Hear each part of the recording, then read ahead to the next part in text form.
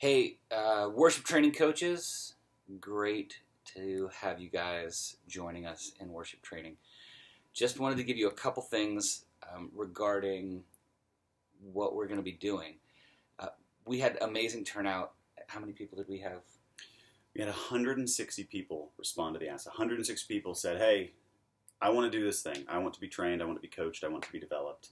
And so now, sort of over the next 2 or 3 months, we're working those people into the process. But we've done orientation last Thursday, tonight, and we kick off with our first round of training starting next week. So we wanted to give you guys a little bit of context for what we're doing, and to just say thank you so much for signing up to be coaches. This is going to be, I really just believe this is going to be an incredible thing for our team, an incredible thing for us as individuals, an incredible thing for our community. I have been thinking so much lately about how there's God-given musical ability, there's God-given talents and gifts that would just sort of sit unused on the table, if not for people like you stepping up and saying, hey, here's a thing that I do, and I want to help other people do it well, experience the joy that I get from playing music and using that stuff, using the things God has given me to just reflect glory and honor and goodness back to Him. Yeah, so a couple things. I just want to reiterate that you got asked to be a coach because you're great at what you do. And Crossroads would be better. The kingdom of God would be better if there were more people like you. And what we see in the Bible and Jesus making disciples is it wasn't just simple addition, it was multiplication. So rather than, just like you investing in maybe one person or you just continuing just simply to play here at Crossroads, which is awesome, the opportunity to have you reproduce yourself in other people is a huge win. You have things that are unique to you that other people would pay money to learn. And in this context, we get to give away of ourselves freely. So I'm just going to run through what it's going to look like next week and moving forward in terms of coaching. And so if you've never coached before, the only thing required of a coach is that you're a couple steps ahead of the people that you are coaching. So you may not feel like an expert. It doesn't matter. You've got way more reps than any of these people that are coming in do on this stage here at Mason and Oakley. And so you have an authority to speak into their lives. And we've seen things that we want you to speak into their lives about. So the coaching happens from 5:30 to 7 o'clock every Thursday night. So if you are scheduled, Downbeat is at 5 o'clock, or is it 5:30, sorry. Downbeat at 5:30, and our people in training are going to need to learn what downbeat time is. They're going to show up at 5:30, and you're going to say, thanks for showing up. You're late because downbeat was at 5:30.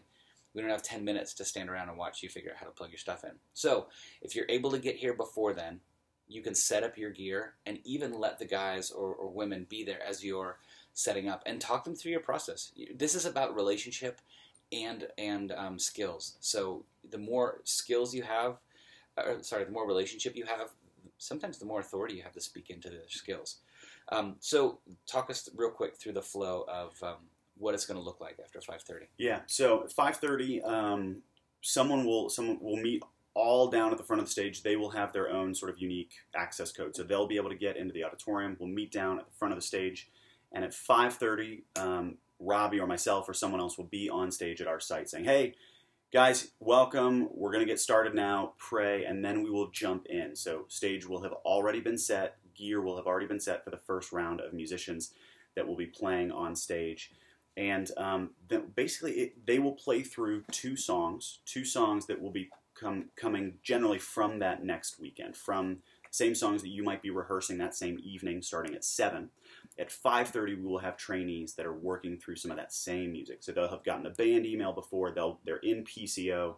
They'll have gotten the same reference tracks, chord charts, notes, and basically we'll have a band worth of trainees on stage playing through a song. And they'll play through a song, and then you and the other coaches and the people that aren't currently playing, but other vocalists or drummers who are sitting with you, you'll be sitting with them as this person plays, giving giving them notes. Hey, see how he just sort of laid back into that fill? That was perfect. That's exactly right. Or do you notice how he rushes the chorus or is swinging when it should be straight?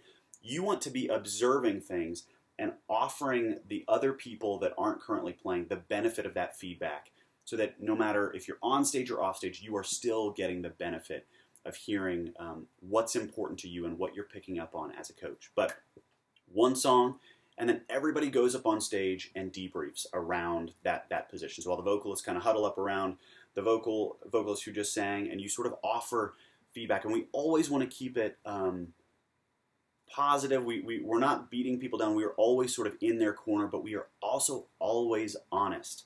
We're always honest. It does no one any good to just sort of like, yeah, perfect, you nailed it. No. We are walking with people through a process, and so we want to see them grow and have specific, actionable feedback. So I would just say, steer away from great job or good job or like just anything that's vague or generic. Great job at blank. I loved how you did X or Y. That stuff is gold. And always offer them something that they can work on and improve on. But they'll play a song, everybody will debrief, and then we'll play another song, and then everybody will debrief. So they'll get through 2 songs as sort of a band of trainees, and then the next group will sort of cycle in, and we'll basically do 2 or 3 rounds from 5:30 to 6:30 of different bands of individuals playing through those songs. And then from 6:30 to 7, there will be sort of a final time for us to debrief, for the coaches to debrief together, and for the music leads to sort of debrief and thank everybody who's just been coached. And then there'll be a Google form that you'll all have. They're done, but they're basically specific things with a rating from 1 to 5 of like, how did they do at this? And it's not everything they would possibly need to know, but it's important sort of waypoints along the way of progress and process, and the things that many of you guys have actually said, hey, this was important for me as I began to play at Crossroads, or I really began to succeed and get in the flow of this thing when I did this. So those sorts of things, you'll give them a rating 1 to 5. And again, this is so that we can track their progress and their growth and give them specific actionable feedback. Yeah, no one should be getting 5s right out of the gate. Yes.